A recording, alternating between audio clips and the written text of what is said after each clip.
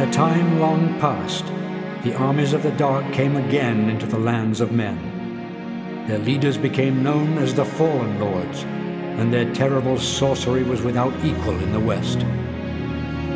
In 30 years they reduced the civilized nations to carrion and ash, until the free city of Madrigal alone defied them. An army gathered there, and a desperate battle was joined against the Fallen. Heroes were born in the fire and bloodshed of the wars which followed, and their names and deeds will never be forgotten.